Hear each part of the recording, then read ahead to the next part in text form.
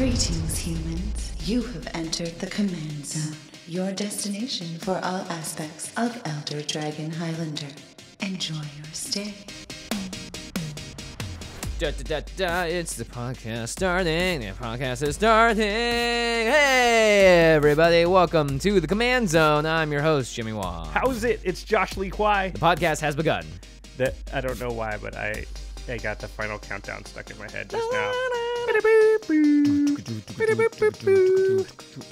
That just reminds me of Arrested Development. Because it was like the countdown to the start. It's the final countdown. Yep. It's so a that pretty happens. epic song. That's, yeah, and again, that's the episode. That's just how my brain works. Just for no reason, that song said jump in there. It's a good song. Mm-hmm. Every time I listen to it, it's the perfect mix of super cheesy, and it actually gets you going. It gets you going. Maybe we should listen to that before we do our workouts. That's the one. Yeah, we'll have to touch on that later. Yeah. But it's a sad day, Jimmy. It is a sad day. It's a sad, sad day. It's Tuesday. It's Wait. not. Are we in the future or the past? Because it's not actually Tuesday. It's not right actually now. Tuesday, yeah. I would say the future. It is a sad day because our editor, Eli Cuevas, is moving on. He has graduated or something, and yep. He went infinite, and he's done infinite. with Commander. Yeah. So Eli, who also works at and for Rocket Jump, has just been super busy doing all this cool stuff that Rocket Jump's doing, including Rocket Jump the Show, which you should check out on Hulu. So Eli's just hasn't had the amount of time to do the show. I mean, he's still been doing it, but it's just like we get now it's a time crunch. About last time, like 4 a.m. was when I got the thing from him, the like final audio for me to check. Yeah. So that was like, oh man. So Eli's done such a great job. I edited the show until episode 10. And then, except for maybe once or twice, Eli has edited every episode since then. So something like 70 episodes of the show. Back in the early days, he said he would cut out all the silences between the... we would talk and then keep going, and he would cut all those out. And yeah, that stopped a while ago. Fortunately, we've just, instead of actually saying we just roll over with words that don't make sense sometimes. We just talk through it. Well, and the big thing is the video, too. That takes a lot of time. If you haven't checked out the video on YouTube, go to youtube.com/ The Command Zone Podcast. That's what I was going to say. And I'm like, what is it? Oh, crap. Oh, crap. And you can see like every card is shown. There's an animated background. Yeah. We've got nice text graphics. You know, if we're talking about something else, he might put a photo up. Like and the episodes are an hour plus. So that's just a ton of work that Eli's been doing twice a week. Yeah. For a while there. So Eli, we're going to miss you, pal. Miss you. I'm sure that the listeners will miss you and the watchers.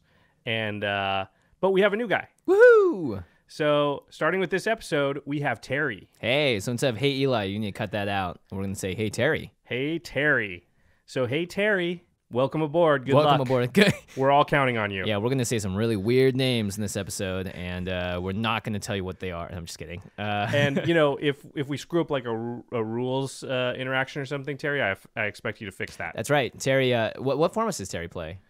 I don't know. He wasn't familiar with Commander, but he does play Magic. Well, so yeah, no one's familiar with Commander until you really dive in, right? But Terry's in Indiana right now, but he's actually moving out to LA in like 3 or 4 weeks. So don't worry, we'll get him into Commander. Excellent. But he does know Magic, so he is familiar with a lot of the cards. Yeah. So that'll help. Not many editing positions have the tagline of "You must know how to play Magic the Gathering." This is true. Yeah. So now that was the sad part. Now we have the happy part. The happy part is we have a contest, and oh my gosh, we had a ton of new submissions this week. It was awesome. There was a lot of names I didn't recognize. Yeah. There was just a whole bunch of submissions in total. And people saying, like, this is the first time I've submitted to a contest. Like, this is the first contest since I started listening to the show, which makes me super happy. Yeah, it also means we haven't had a contest in a while. So this is awesome. We're going to announce the winners near the end of the show. Yep. So if you tweeted at us, emailed us, we even took the submissions off the YouTube comments and such, you will have a chance to win.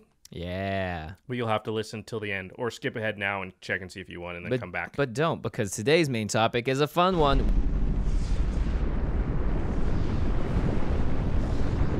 We are talking about Medomai The Ageless and the deck that the Community Cup made, or the community made during the Community Cup this year. And by community, Jimmy means him. Yeah, me, Yoel Larson, and Wedge from the Manosaurus teamed up to make a commander deck for the first time ever at the Community Cup. So we're going to deck tech that and talk about how to build with flavor, I guess, a little bit. And also like how we were terrified to put in, like we did not put in Path to Exile in that deck.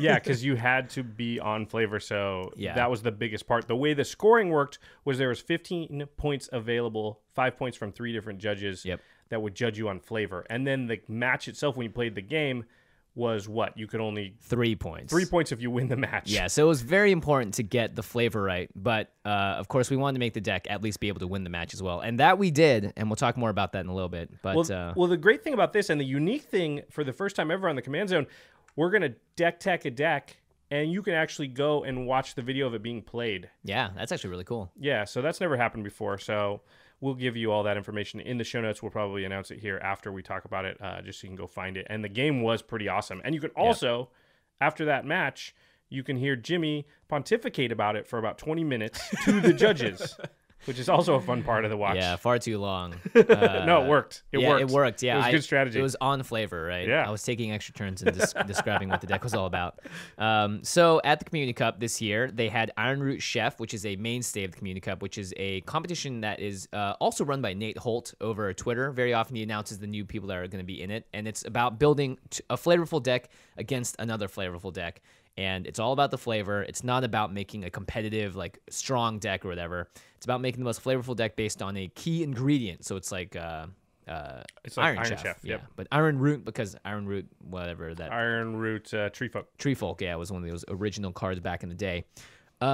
So at the Community Cup this year, we were given a key ingredient to a deck, and we had to build around that. And so in this case, they offered up 5 different commanders that we could build from.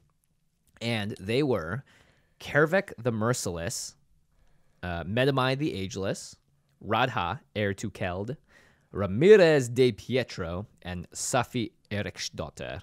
So just for fun, let's read these, the 5 choices, just so people who aren't familiar know what each one was. Definitely. So Kervek the Merciless is 5 and Rakdos, so 5 a black and a red.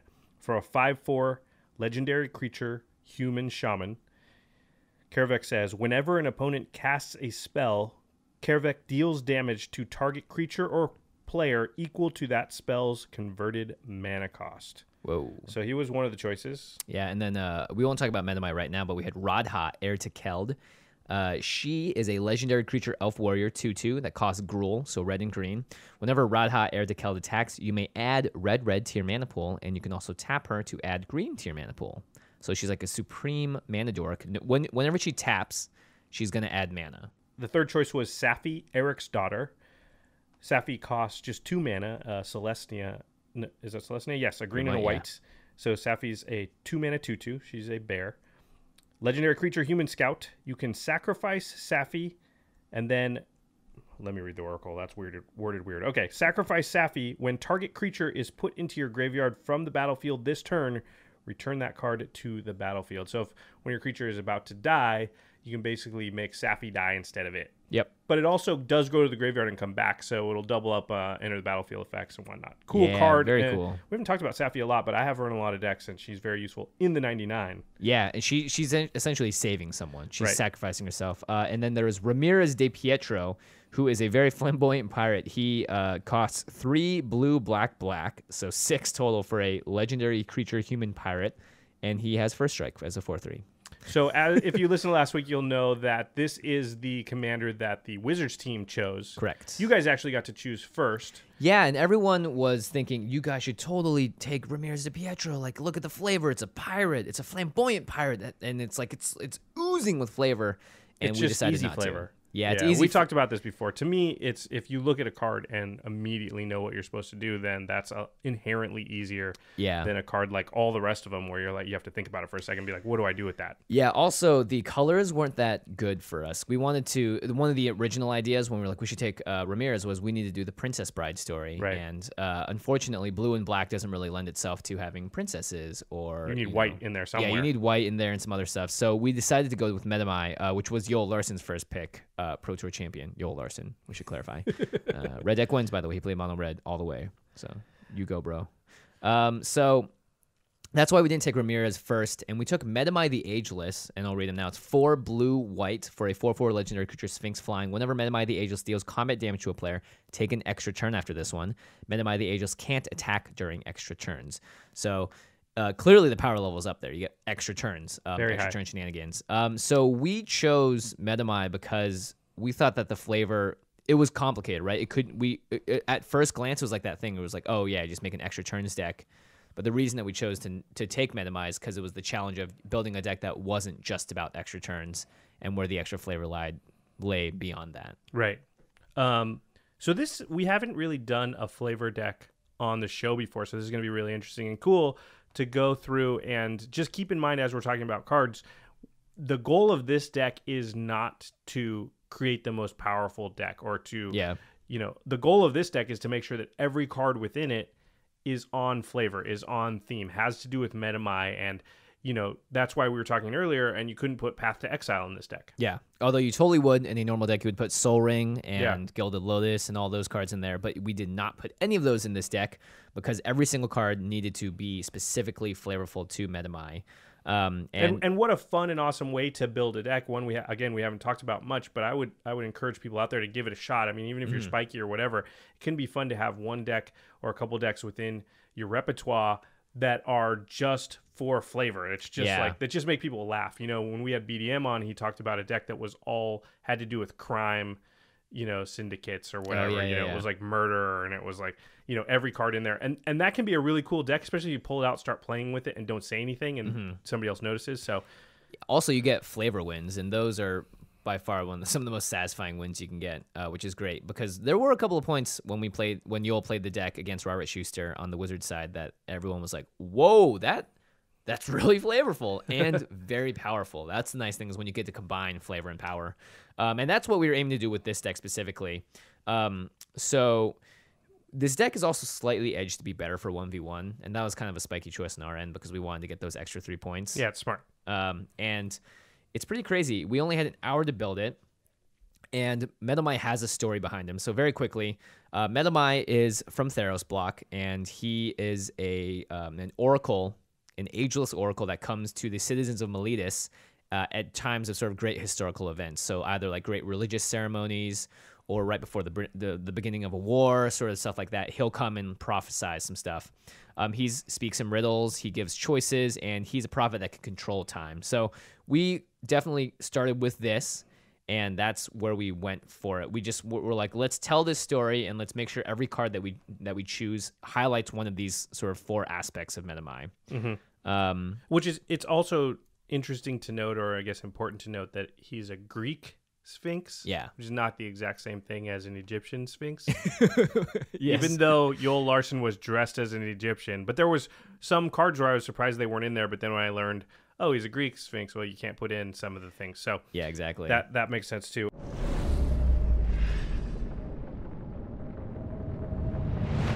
The first category, this is the most obvious one. Mastering time. Yeah. Mastering time. Would you say he's like the master of the universe?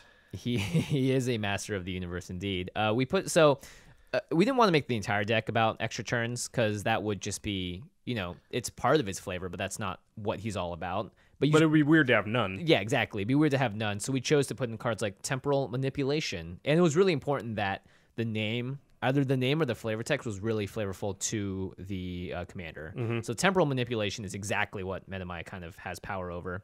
And it's basically just 3 blue sorcery, take an extra turn after this one.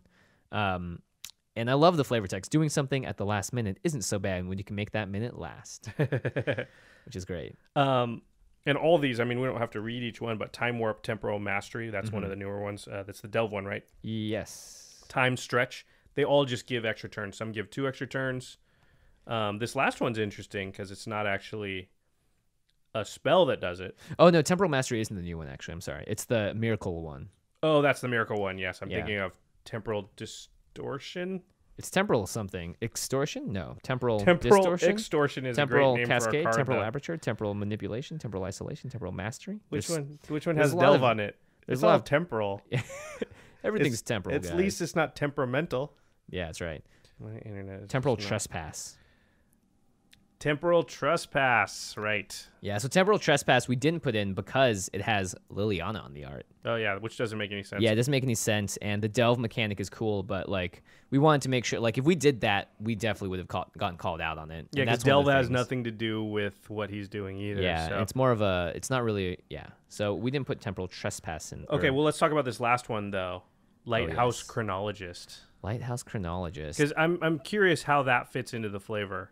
Well, so one of the big things that we wanted to make sure that we highlighted was that Medomai isn't just by himself. There are people on the ground that need to like interpret his riddles or be sort of the same in the universe of being able to take extra turns. And Lighthouse Chronologist was a creature that was someone like, if you look at the art, he's looking out, at the lighthouse. He's sort of like someone that is waiting to see a sign, kind of. He's able to interpret the signs. Yeah. Gotcha. So as someone in a lighthouse, we thought that was really matching sort of what Medomai did. All right, I buy it. Also, the card's really good. Yeah, well, we knew that part. Yeah, we also had time stretch in there, and I believe not time stretch. I'm sorry, we had a time reversal, and that's in the next section, which is messing with time. So Medomai not only is able to take extra turns, we wanted to do stuff that kind of changed the way the game rules of the game. Yeah, I like this section a lot. Yeah, this is definitely what made the game so crazy when we played it. Time reversal. If you guys watch our videos, this is the first animation that pops up by Geoffrey Palmer. Is a 3 blue sorcery. Each player shuffles his or her hand and graveyard into his or her library, then draws 7 cards. Exile time reversal. It's time. What's the power 9 card that this is the equivalent of? Just cost more. It's not time walk. Time twister. Time twister. Yeah. Yes. So it's basically a fair version of Time Twister. Yeah, and this kind of card has been printed actually a couple of times before. The art is so great on this. It's like a single dude in the middle of the universe, and he's conquering the master time. of the universe. Master of the That's universe. What I'm saying. That's Medomai. Medomai is the master of the universe. Yeah, very cool card, right on flavor. The next one caused a lot of craziness in the game you guys played. It's called Sands of Time. Sands of Time is a 4-drop artifact. It says each player skips his or her untap step. So you don't get an untapped step. That's like stasis. Mm-hmm. But then it says, at the beginning of each player's upkeep, that player simultaneously untaps each tapped artifact, creature, and land he or she controls, and then taps each untapped artifact, creature, and land he or she controls. So on your untapped step, if stuff's tapped, it untaps. But if it's untapped, it taps. Right. So you're kind of incentivized to tap out so that it will untap. Now, back in the day, there was mana burn. So if you were like, oh, I'm going to trick this and tap all my mana in response to this trigger, and then it'll untap all my lands, that mana would hurt you. Yeah. Unfortunately, that doesn't happen anymore. But it isn't always easy to tap your creatures. Right. So, most of the time to tap the creatures, you have to attack. And sometimes you don't want to because they'll block. Yep. So it can get you in sort of weird binds where like, well, I didn't want to attack, so that just tapped him basically until next turn. Yeah, and one of the big things we liked was giving the opponent the illusion of choice. Right. And yourself too. So it's like if you want to untap your creatures, they will have to swing, but that's a choice you have to make. And is it the right choice? Who knows? Sands of Time, I don't think we actually fully thought out how crazy this was going to make the game, because when it hit the board, it was actually stolen by the pirate deck. Very flavorful. They took the Sands of Time because also Ramirez de Pietro is like ageless as well. You don't know his age, so having the Sands of Time. Of course, he's stealing something that screws with time too. Yeah, exactly. Yeah. But that caused a lot of mayhem, and it was great because it totally is what we wanted to make the flavor of the deck was, which was mess with the rules of the game. Untapped steps now become this crazy weird thing that don't exist anymore, and everyone has to like switch what's tapped and untapped. And it also I have this in my chaos deck. We've played it a few times. Oh geez, thank God I've never seen this on the table. I would be a little. It just gets confusing because everyone's like, wait, what do I have to do? And you're like, just everything that's right now tapped, untap it, and then do flip the it around. Yeah. We also had time stop, which just says end the turn as an instant, which is great. And that's actually a really powerful effect. Yeah, right. It's exactly what Medomai would want to do, which is just be like, stop everything now. I have the power to just say no. He does the Professor X thing. Yeah. Everything goes, and then you go to the next turn. Oh, here's another temporal card, Temporal Distortion. Oh, yeah. It's 3 and 2 blue for an enchantment. Whenever a creature or land becomes tapped, you put an hourglass counter on it. And then each permanent that has an hourglass counter on it doesn't untap during its controller's untap step. At the beginning of each player's upkeep, remove all hourglass counters from permanents that player controls. So what happens is basically your stuff untaps every other turn. Yeah. And you choose if you wanted to untap. That card is brutal, actually. It's a weird stasis I have it in effect. my stasis deck, yeah. It's it certainly slows down the game. You guys Yeah. didn't get it out in your game, so No, we didn't, but we did get Paradox Haze out, which is... those cards are actually awesome. Yeah, 2 in the blue enchantment or enchant player. At the beginning of enchant player's first upkeep each turn, that player gets an additional upkeep step after this turn. So this is really messing with time because we also had cards with Suspend in here. And Suspend is a mechanic that when you cast it, you put like time counters on it, and every time you have an upkeep, you remove a counter from it. So this lets you remove things twice as many times. It also, if you have like 2 expensive instants in your hand, lets you cast both of them because you get a... well, actually, with Sands of Time, Sands it of does. Time, Yes. yeah. What happens with Sands of Time is you get to untap on both upkeeps, so it actually gives you 2 untap steps. Without Sands of Time, it wouldn't do that. But Paradox Haze wouldn't do that. But with Sands of Time, very, very that's Very a potent powerful. combo. And the great thing about it is it doesn't matter whose Sands of Time it is. Yeah, you're getting it So anyway. when they stole Sands of Times from you, it still worked with the Paradox Haze out, which basically meant 2 untap steps. Yeah. Only to cast instants, though. It doesn't work, or instant speed stuff. It doesn't work for sorcery speed stuff because you're still in your upkeep step. Yeah. Paradox Haze is very insane. powerful. We talked about it for the Joyra deck. Any deck that's doing stuff during its upkeep, Paradox Haze is great. Yeah, you want having double upkeep was really cool. Just watching some of the stuff that happened, but it also, as you guys will see when we talk about the match more, drained the clock a ton. Next category we have is called Speaking in Riddles. So as any kind of sage or person that comes to be an oracle for people, they don't just come and be like, this is gonna happen. This is what you need to do. In Greek mythology, a lot of it is about delivering the message, but that's kind of veiled, and you have to figure out what the exact meaning is and what you get from it. So we had a few cards in here that specifically dealt with that. Omen Speaker was one. It's a 2-drop that comes in and scries 2 immediately, but it's from Theros block. And we thought, we wanted to make sure that we had actual Theros cards in here because the flavor is just everywhere in these cards, in the art, in the text. Right. The Omen Speaker makes sense though because that's probably somebody who would hear one of Medomai's riddles and be like, "I've solved it. This is what it is." Yeah, and the idea of scrying 2 is exactly what you want to be doing. That card I bet was busted and limited. That card's sweet. It was good. It wasn't busted, but it was Scry good. 2 is pretty good. Yeah, it was a strong card. I don't think it was a first pick or anything. Yeah. The next one is Seagate Oracle. This card's amazing. 2 and a blue for a 1/3 wizard. When Seagate Oracle enters the battlefield, look at the top 2 cards of your library, put one of them into your hand and the other on the bottom of your library. So Yeah. it's even better than Scry 2 because you look at 2 cards and then you just You keep take one one. into your hand. Yeah. And the Seagate, we like the idea of these people being close to the water because Miletus is on the shore, sort of. So that also helped out, making sure that having our characters in the story of Medomai were also by the ocean. We also had Riddle Keeper and Riddle Smith, and these are cards that aren't necessarily that great. Riddle Keeper is a homunculus. Whenever a creature attacks you or a planeswalker you control, that creature's controller puts the top 2 cards of his or her library into his or her graveyard. So not a very powerful card, but flavor-wise, it's great. Fools surrender their sanity to his riddles. Even greater fools try to solve them. Yeah, so it could be talking about Medomai even. The Riddle Smith is 1 and a blue for a 2/1 Artificer human. Whenever you cast an artifact spell, you may draw a card. If you do, discard a card. Yeah. Funny thing is, you don't have a lot of artifacts in the deck, but doesn't matter because it's Doesn't the Riddle matter. Smith. He's the Riddle Smith, yeah. If we were trying to build an artifact deck, and sure, he'd go in there. But again, we were more about the idea of what he does. The fact that he, Medomai, the other thing is he doesn't just go to Miletus. He goes everywhere. He is ageless. He can go wherever the heck he wants. He can probably planeswalk. Who knows? I don't think he officially has his spark. Not yet. Maybe Wink. someday. Yeah, that'd be sweet. I would totally play that card if it had a spark. Take extra turns. Oh my gosh, yes please. If there's anything like Rouse Eric, I'm all in. So the next section is one of my favorites. It's giving opponents choices. Now, if this was to be 1,000% flavorful, every time you gave an opponent a choice, it should be able to directly benefit them. But cards in Magic aren't necessarily built that way. You can't, if that was the case, then this deck would not be very powerful because every time you gave someone a choice, they could just actively screw you over. You know what I mean? Right. And there are some cards that have things that are similar to this. But the card that really sort of headed off this whole section was Fact or Fiction. And I don't know if you guys have played Fact or Fiction before. But yeah, it's a very good card. I'm sure a lot of people have. A very good card. So Fact or Fiction is a instant for 3 in the blue. Reveal the top 5 cards of your library. An opponent separates those cards into 2 piles. Put one into your hand and the other into your graveyard.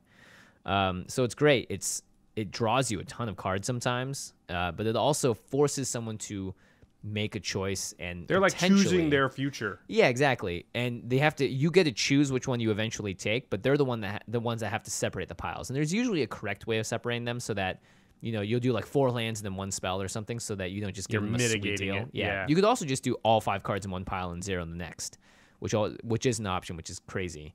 But you are making the choice, and you can totally mess up.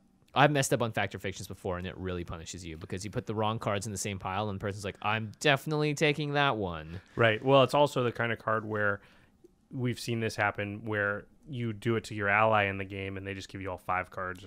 Yeah, and that's super intense. Actually, this is something that I think is great in EDH. I really like Fact or Fiction because it also gives a reason for someone else to swing at someone else. If they like do something, they're like, oh, why'd you do that? Like, oh, swing at you.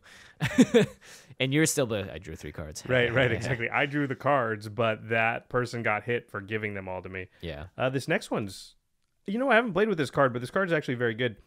It's 4 mana for an artifact. It's called Thrawn Tome. You pay 5 and tap the Thrawn Tome. Reveal the top 3 cards of your library. Target opponent chooses one of those cards. You put that card into the graveyard, and then you draw 2 cards. So they choose which card you don't get of the 3. Which is great. You're always 5 getting mana 2. draw 2, just like repeatable, is pretty great. Yeah, and you always get 2, which is nice. Thrawn Tome is cool, too, because it has the tome idea. Like, I love the every line holds a tale, in between lie 1,000 more. But again, it's giving your opponents choices. Yeah, it actually looks exactly like the Weatherlight symbol, which is the expansion it's from, which is kind of cool, too. Now, this next one did a lot of work in the game, and this is totally a Josh Lee Kwai card. It's Crystal Shard. I love this card. 3-drop artifact. You can pay 3 and tap it, or just blue and tap it. Return target creature to its owner's hand unless its controller pays 1. So it's like 1 mana. Of course, anyone can do that, but it's like, no, you do this to your own creatures if you need to save them for 1. Yeah, and you just choose not to pay it. Yeah. Yeah, exactly. Is it exactly Erratic Portal? Which is it's very similar to Erratic Portal. Yeah. It gives you the option of paying colorless for it, which is nice. Right. I mean, the effect is, I think, the exact same. Maybe yeah, it is. The it's cost the exact is same. slightly different, but yeah. And then you can catch them with their pants down, where basically if they ever tap out, you just unsummon a creature for free. Yeah. Super powerful effect. But then what you guys were doing, we'll talk about in a little bit, but it actually can go infinite with Mnemonic Wall. Yeah. And a what's it called? Extra turn effect. Extra turn effect and that, and then Mnemonic Wall. Yeah, things were going pretty nutty, basically. Yeah, that happens. Yep. We had Intuition in there, which is a card I've always wanted to play in Commander, but never have really had the correct deck to do it with, which is 2 in the blue for an instant. You can search your library for 3 cards and reveal them. Target opponent chooses one, you put that into your hand, and the rest into your graveyard. So this is great if you want to purposely throw stuff into the yard in decks that have like Genesis or Anger or any of those cards that graveyard matters cards. Great thing about flavor decks is you're allowed to play a bunch of cards where they would be on the fringe normally, but they are actually like, they're like, well, this is a playable card that I actually can like make an excuse to put in this deck. So, yeah, exactly. Yeah, which was great. That was definitely like anytime we found one of those cards, we were like, yes, perfect. This is one I've never seen. It's called Evangelize. Oh yeah, it's 4 and a white. It has buyback 2 and a white. So if you pay the 2 and a white in addition to the 4 and a white, then you get the spell back in your hand after it resolves. It says gain control of target creature of an opponent's choice that he or she controls. So this is, I don't know if you remember the old card from the Dark called Preacher, which basically you tap the Preacher, but then they got to choose which of their creatures you got control of. But this is Preacher basically on a spell. Pretty interesting.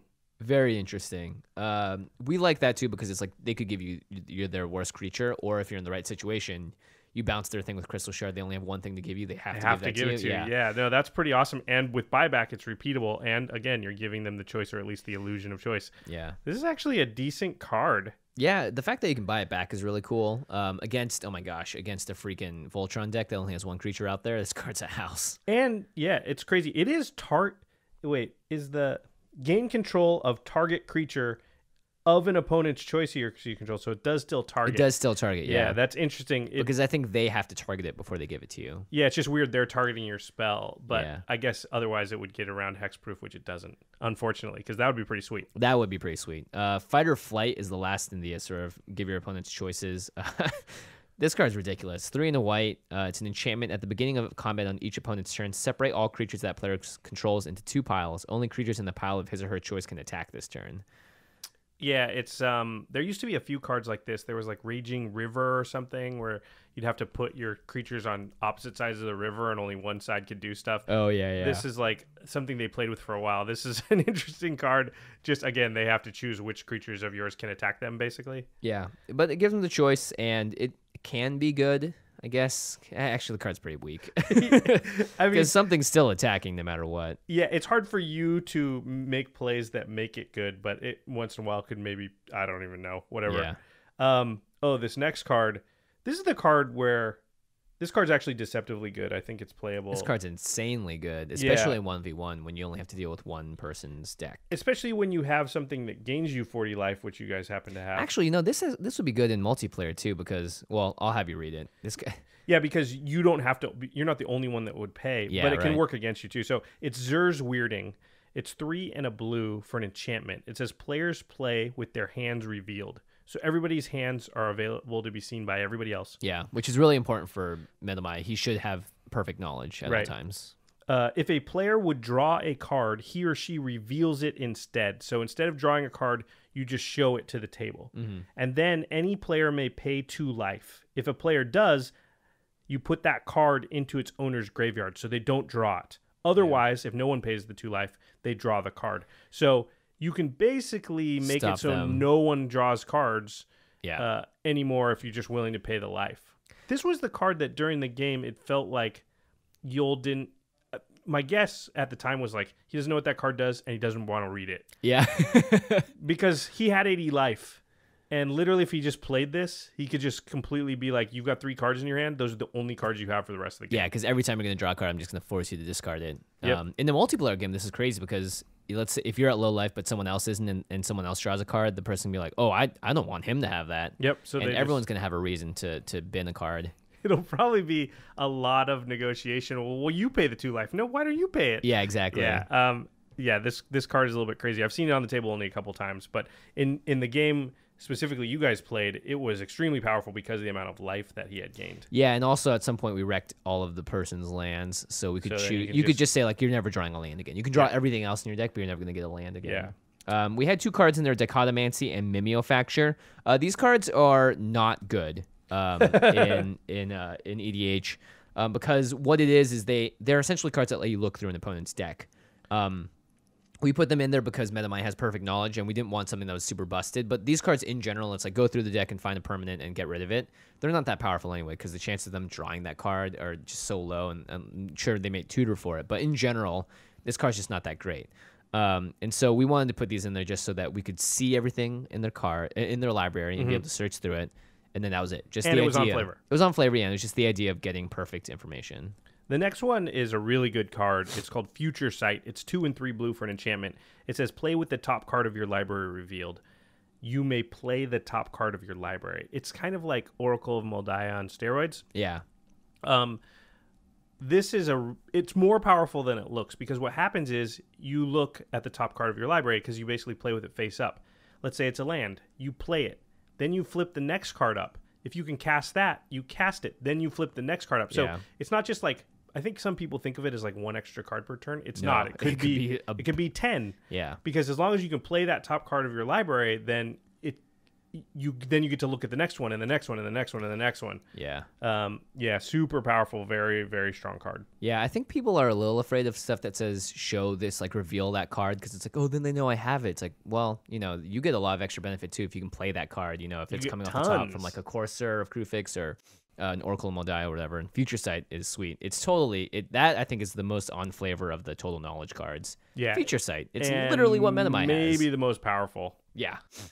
So we knew that this deck needed to be able to go infinite. It's sad, but it's true that if you didn't put it in there, then it would be a flavor fail because the Medomai would not be ageless. Right.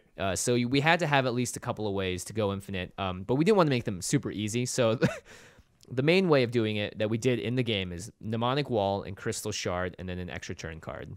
What Mnemonic Wall does, if you don't know, is when it enters the battlefield, you can take an instant or sorcery card from your graveyard, put it into your hand. Yeah. So like an extra turn card. Yep. So the crystal shard bounces the mnemonic wall back to your hand. You play it. You get a sorcery that gives you an extra turn back to your hand. You play that. It goes to the graveyard. On your extra turn, you bounce the mnemonic wall, play it, get the extra turn card back, play the extra turn card. Now we're just in an infinite loop of infinite turns. Yeah, the only problem is that requires 11 mana, essentially, to do. And so it's really hard to go infinite and make use of your mana because you need to make sure that you allocate enough to recast the mnemonic wall and the extra turn card.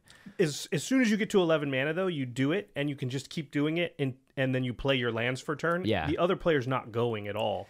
So the only thing that really hung you guys up is the fact that in Magic Online, which is where you're playing it, that actually takes a lot of your clock. Yeah, because in a regular game, you could just be like, all right, I've demonstrated the loop. I'm just going to start drawing cards and playing and taking, be like, turn 1, you draw a card. It's a land, you get to play it. Turn 2, and you don't have to retap, put everything in your graveyard, draw it back out. You just go, exactly. But you'd have to do that on Modo, and that definitely got a little crazy towards the end there. Yeah, that is a infinite turn lock, though. That is hard to beat. Yes, very hard to beat. Because if no one's holding up a counterspell, they don't really have any way of interacting with it. And we also had Tamil, the Moon Sage, who was one of the 2 planeswalkers in the deck, and she also is someone that transgresses time itself.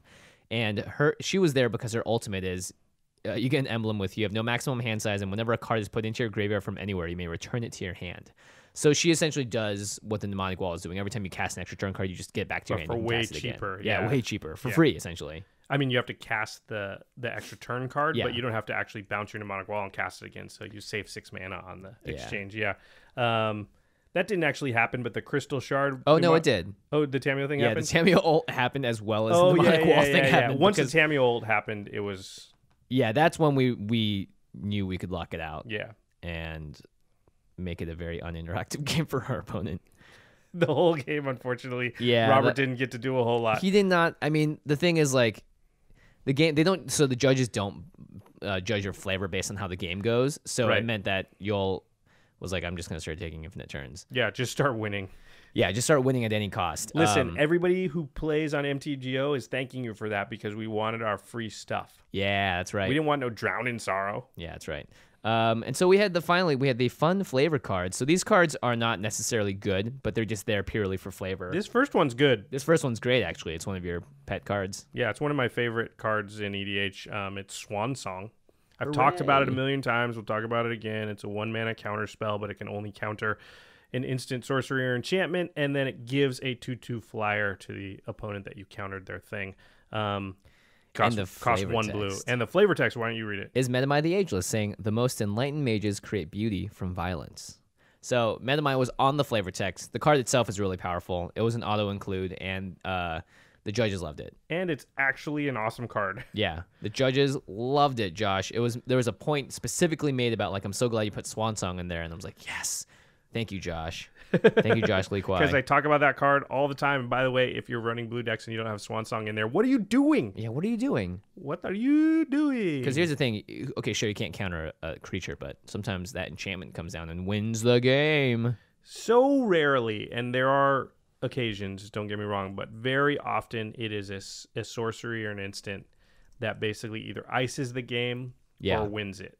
Yep. So either it makes it so you can't win or it wins. And also, so often it's a counter spell that stops you from winning. Mm-hmm. So Swan Song allows you to cast your main spell, but still hold up that 1 mana to protect it. Yeah.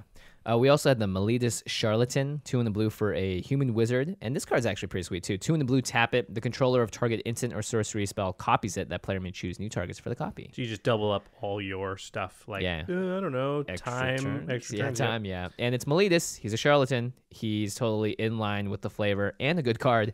And then we had the Traveling Philosopher, who's just great, actually. He's just literally a 2/2 for 2, but entirely about just flavor, because it's one of the 12 oracles or something. Yeah. Traveling Philosophers are always trying to break the riddles of the Sphinxes. We know this. Yeah, exactly. So that's pretty much the deck. There's some crazy bad things in there, like the Guardians of Meletis, which is just a wall. It's just a 06 wall. It's just an 06 wall just hanging out. 3. We definitely played it in the game too, which was hilarious. No, I think we actually chucked it from our hand because there was no need for it at some point. Right.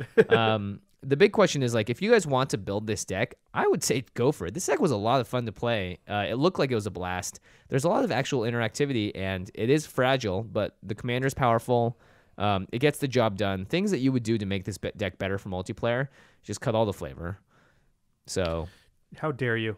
I mean, I'm just spitting truth over here. Just spitting truth. Yeah. I mean, this can be a very strong deck. Anything that's taking extra turns is going to be a strong deck. And Medomai just does that by just swinging.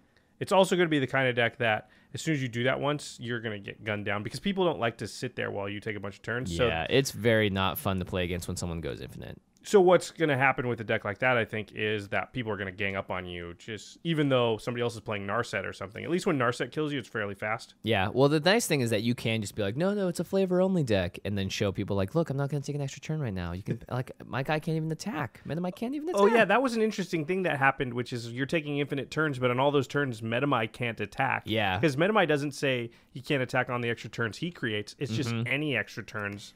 Yeah, which was crazy. At the end of the game, we had like 50 seconds left, and Robert was at 21 life, and we had like some 2/2s on the board, and Medomai couldn't attack. So what we had to do is Yoel had to let him have a turn, and then Yoel would take his turn and swing.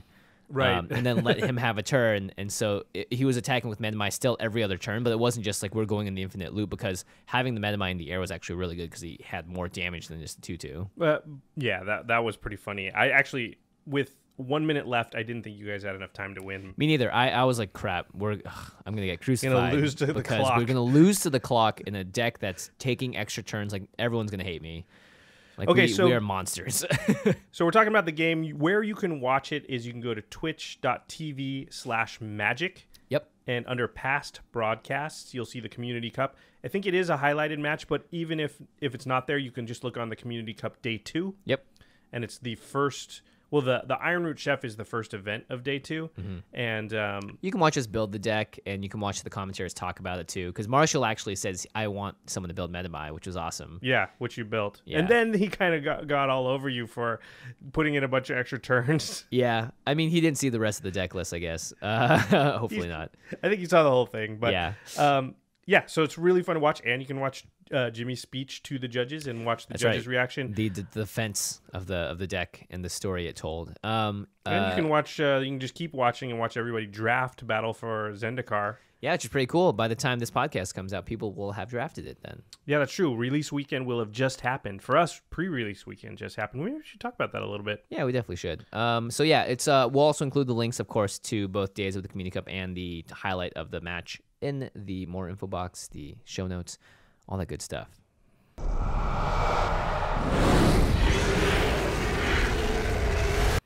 All right. I know people are excited to see if they won stuff, so let's announce the winners. Contest winners!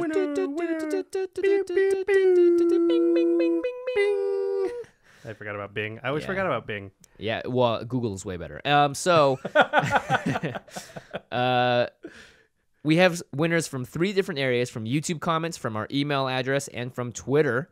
So what we do is I enter in everyone's name just in the numerical list, and then go to a number generator and just hit generate 6 different times. No, 1, 2, 3, 4, 5, 6, 7 different times this time. Jeez, we're giving away a lot of stuff. Yeah, we have a lot of those intro packs. And so remember, the contest was, we asked what card or cards from Battle for Zendikar you're most excited about, what decks are going into, what combos that you want to pull off, or synergies. So we're going to read people's answers. All right. So if you hear your name, you won something. You will need to email us your mailing address. You have to email it to commandcast@rocketjump.com. If we don't get your mailing address, we cannot send you your stuff. Well, in that case, I just get to crack it myself, right? I get to open it myself. Send it in soon, because Jimmy likes to crack. Yeah, I like to crack packs, man. I don't know where I'm going with that. All right. Anyway, moving on. Our first contest winner is from YouTube. Her name, not sure. Azza Tiley. Make sure you email us. And here she says, the white and green retreats have a nice home in my Karametra deck. Triggering it 5 or 6 times per turn is nice. Boy, that seems like it would be good. That is nice. Yeah, Karametra, if you guys don't know, is a god from the Theros block that lets you cheat in some lands. Very powerful. The next one is Oscar Robalino. Says, Ulamog, the Ceaseless Hunger, Conduit of Ruin, Desolation Twin, Void Winnower. Wow, that's ambitious. A lot of them. All of these are going in my Joyra deck. Smothering Abomination is going in the Tesa deck. Oh, yeah, Joyra's getting some upgrades for me, too. Joyra Thank is you for the definitely tips, getting Oscar. some upgrades. Yeah, and the Tesa deck, the Smothering Abomination is a sweet draw outlet. It's a 4/3 Devoid Flyer. Yep. And anytime you sacrifice a creature, draw a card. Yep. And the You Tesa do that he's also have talking to sack about. a creature every... Correct. Yeah. The Tesa deck he's talking about is the one that you can sack 3 creatures and I believe just exile something, which is pretty good. Pretty good. Pretty good. Tesa Orzhov Scion. Okay, the next is people that emailed us. Yes. First up, Owen Fisher. My favorite card from Battle for Zendikar is definitely Emiria Shepherd. I especially love the combo with Emiria Shepherd, Earthcraft, Perilous Forays to get all the planes in your deck out. Yep. That's right. Also So- with Sakura Tribe Elder, you can do this. Yeah, which is crazy. The combos that, I mean, it's a 7-mana card, so you're not going to really see it in standard anytime. But Perilous Forays is like a 3 green enchantment. You can tap 1 to sacrifice a creature, search your library for a land card with a basic land type and put into the play tapped, then shuffle your library. So every time you sack a creature with her, you get to essentially drop one of the things in your library or a graveyard onto the battlefield, which is super intense. Omnath seems also, good. by the way, I think goes infinite with Perilous Forays out. Because every time you sacrifice a land, it deals damage, and then you get to play a land, and then you makes a token, and you then can you sacrifice sack that it to do creature. damage. Although, does the land come in tapped? He doesn't go infinite, but you can mow down a All board. I know is or a Perilous person. Forays is awesome a lot of the time. It's an underplayed Yeah. card. You should try it out. The next one is Perseus Johnson. The card that I'm looking forward to for Commander is Munda, Ambush Leader. Finally, my ally EDH deck has a commander that allows me to constantly draw into allies.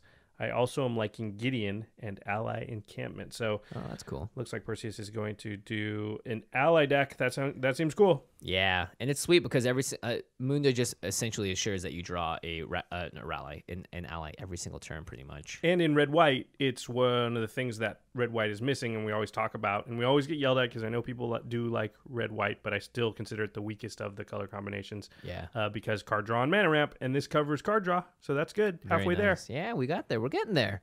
Brandon Rains over email said, my wife and I just started playing EDH, and we're both really getting into it. I am running mono red. Yay. Though mostly it's artifacts, Toretti is my commander, and my wife is playing a Voltron, but not really Voltron deck with Derivi. We are both really excited about all the full art lands in the new fat packs and the big, huge colorless creatures. Nice. Yeah, that's right. Nice. We had I'm a with couple you. people point out the amazing full art lands, and those are auto includes in every deck, right?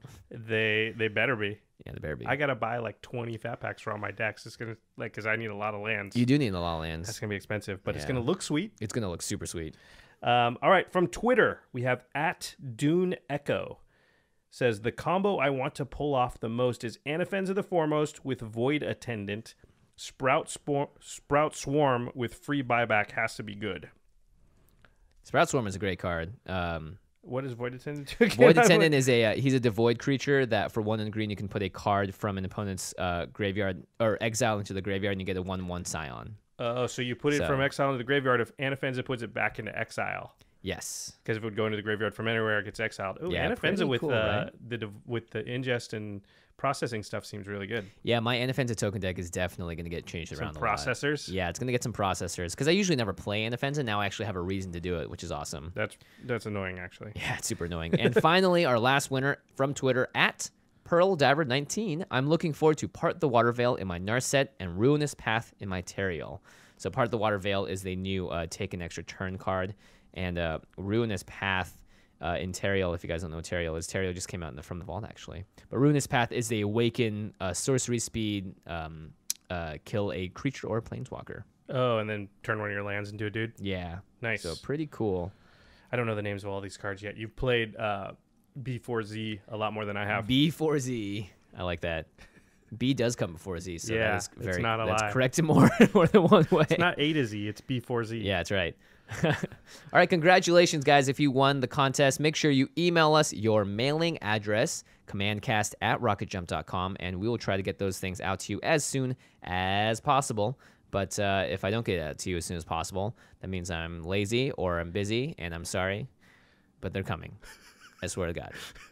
No one has ever not gotten a prize from the show. I'll say that much. Every once in a while something happens and they'll email us and go, hey, where's the prize? And we'll be like, we got the wrong address or something, and then we send it out. So if I've you had don't, things bounce back from France and stuff, and it's like it goes to a different address sometimes. I'm just like, oh god, I have to send another one out.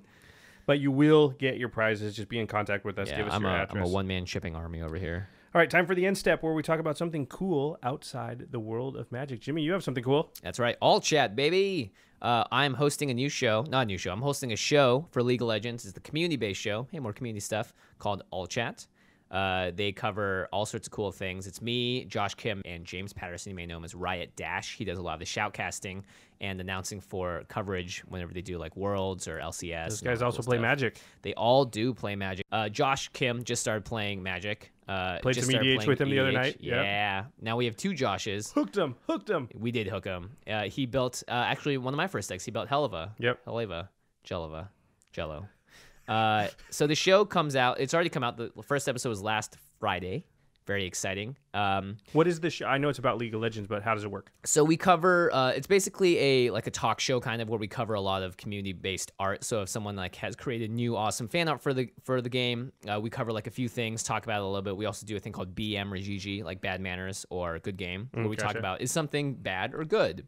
So for instance, is being a tryhard a bad or a good thing? Gotcha. And it's great because that actually applies to not just League, but also stuff like Magic or any competitive just anything. Gaming. Yeah, gaming in general, which is cool. So you get sort of roundtable discussions in there too? Yeah, it's a lot of like us talking to each other. Like, do you agree, disagree? Lots of laughs. It's sweet. It's kind of, I will say this, the Command Zone has prepared me very well. Just to talk a lot. Just to talk a lot. It's great. I have a lot to attribute to doing this show, and I don't want to stop doing it ever because I feel like I've just been better conversationalist because of it.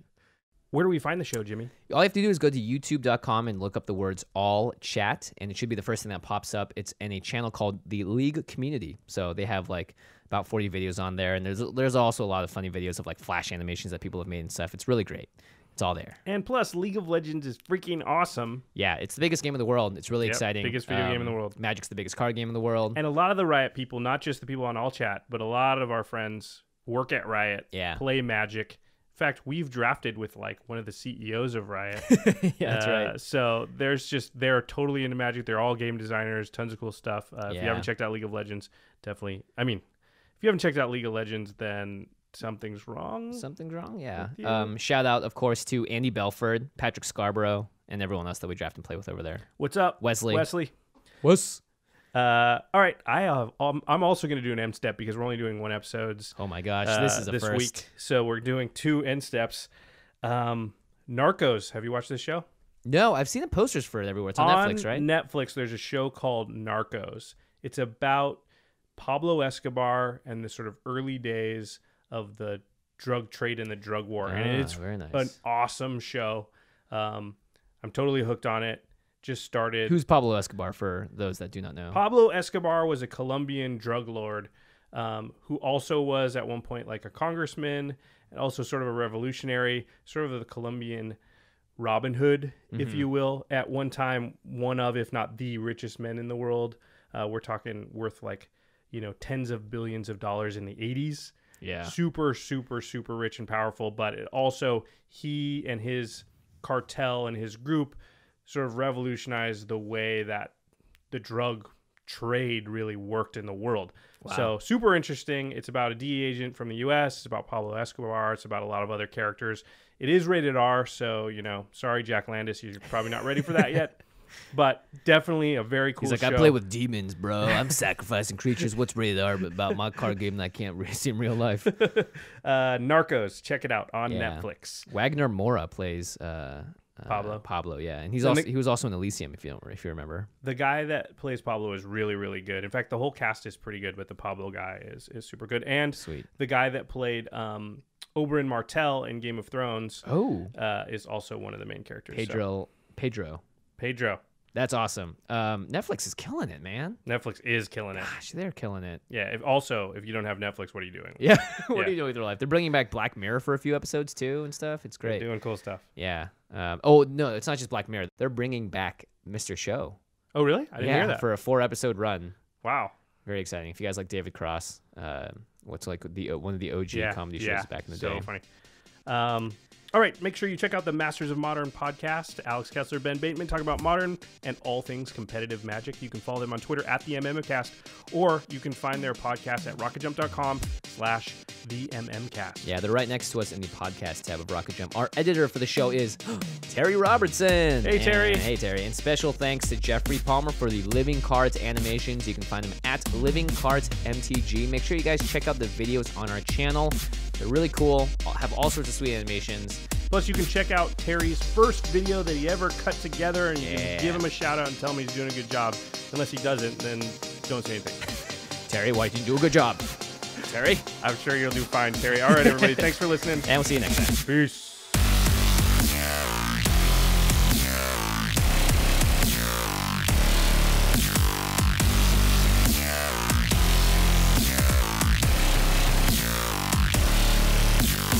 Thank you for your attention.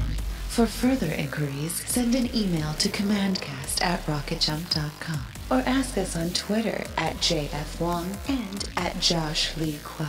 See you later, alligator. Greetings, humans.